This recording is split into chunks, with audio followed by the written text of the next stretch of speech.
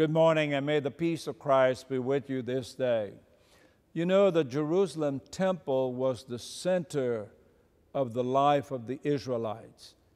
In many ways, around the temple, they socialized. Also, it was, of course, a place of worship.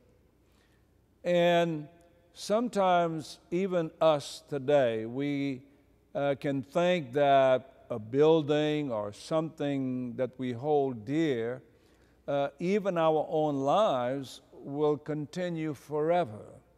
We take it for granted. In the gospel for today, Jesus says this temple will be destroyed, but there is something that remains, and that is the presence of God.